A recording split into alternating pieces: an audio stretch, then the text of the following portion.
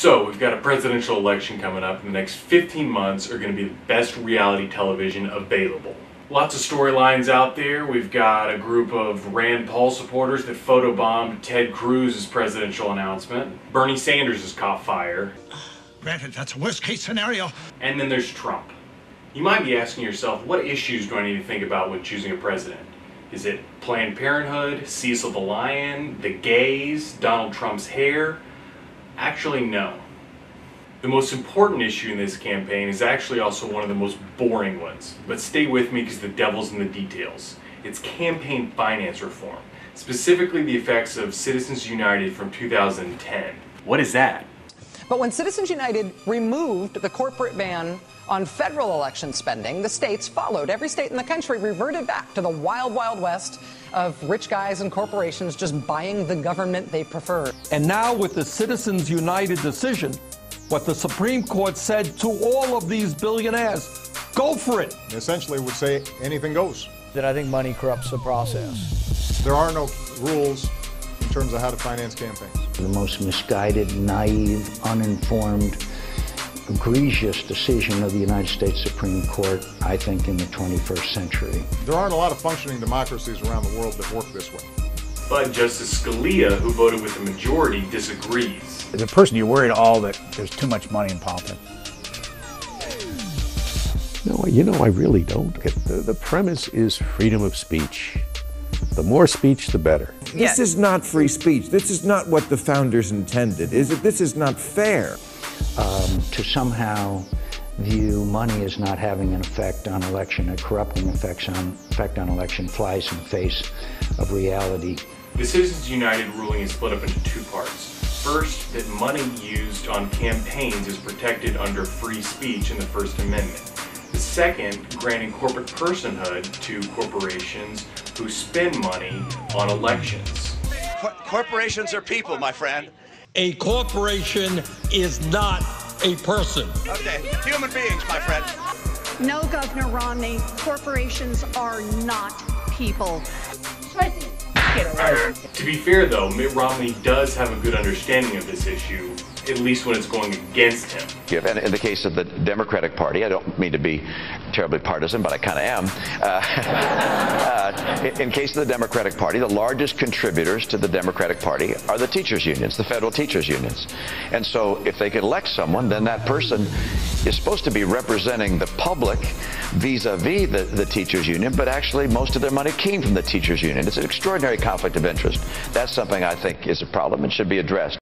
And Governor Romney has a good point there. Donations from teachers' unions can have a corrupting effect on our education system and the policies that we decide. But you also have to realize that corporations who have a lot more cash to throw around also have a corrupting effect. You know what you could buy now? You can buy the United States government. You could own the United States government, you could own various states, you can own county commissioners, you can own governors. Pretty good deal.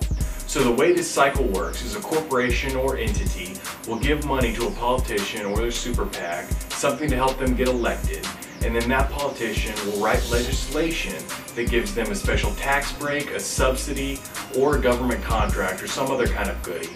Then they take these rewards and use that money to go buy more politicians. It's sort of insulting to have taxpayer money go to an entity that turns around and then lobbies for more with that money. This issue is usually brought up by people on the left, but corruption in Washington, D.C. is very bipartisan. And Democrats aren't entirely innocent of this in the past. Well, guess who the president's raising from? The very banks he's supposed to regulate. He went to Wall Street, had a fundraiser, $35,800 a ticket, and you know who the host was? Goldman friggin' Sachs. You know, I had to raise a lot of money for my campaign. To show you how this works out, when Goldman Sachs was found to have committed fraud and contributed to the 2008 financial collapse, the Obama administration, through Eric Holder, let them off with a slap on the wrist fine and no admission of wrongdoing, and nobody went to jail. There's nobody who operates in politics that has perfectly clean hands on this issue. So far, over 300 people have declared their candidacy for president, but money is what clearly separates the winners from the losers, and there's a lot of money out there. For example, leading the way is Jeb Bush, whose super PAC has already raised over $100 million. Holy shnikes. How does this affect our politicians? When somebody in the United States Senate has to go up to the table and cast a vote, and you're sitting there and thinking, if I vote against the interest of Wall Street, if I vote against the interest of the military-industrial complex, if I vote against the insurance companies or the drug companies, will I go home next week and find millions of dollars of ads bombarding my state against me because I cast that vote? Maybe I shouldn't cast that vote. How do you do your job, which is trying to legislate, trying to figure out how we solve the enormous problems facing our country, when half of your mind is figuring out, how do I raise $5 million in the next year? So, what are some things we can do to combat this issue? We need a level playing field, and we need to go back to the realization that Teddy Roosevelt had, that we have to have a limit on the flow of money, and that corporations are not people. That's why we have different laws that govern corporations than govern individual citizens. Number one, if you're putting money into campaigns, you got to tell the world immediately who you are. No more anonymity. 2, I would have full disclosure, no exceptions. Number 3, I would make PACs equal to individuals, whatever that limit is. $1,000, $2,500, not twice as much as it is now. Number 4, I think super PACs are illegal. Number 5, I would separate lobbyists from check giving. You can do one or the other if you're a registered lobbyist. You can bring an idea or you can bring a check. You can't do both. And finally, I would have criminal penalties in the law. I would make campaign reform the first issue in America. Our country's headed in the wrong direction.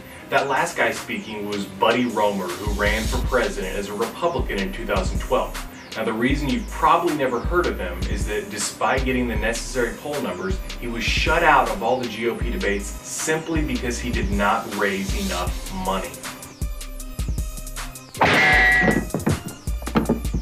Senator Bernie Sanders has also proposed a constitutional amendment to deal with this issue. The amendment that I am bringing forth now, I think, in fact, deals perhaps with the most fundamental issue that we can address, and that is the integrity of American democracy and our political system. And what this amendment does is establishes a deficit-neutral reserve fund to allow for a constitutional amendment to overturn Citizens United and to increase transparency in our political process.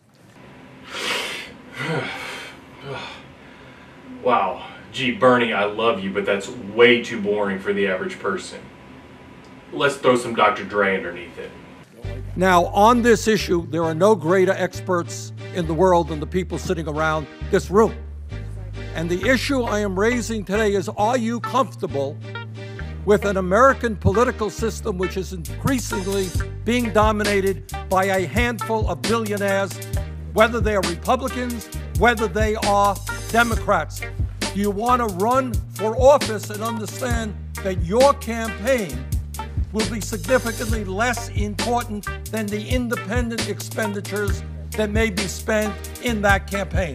Are we a nation in which we pride ourselves on one person, one vote, or do we sit aside and say to an ordinary American, you got to vote, but the Koch brothers and other billionaires can spend hundreds and hundreds of millions of dollars?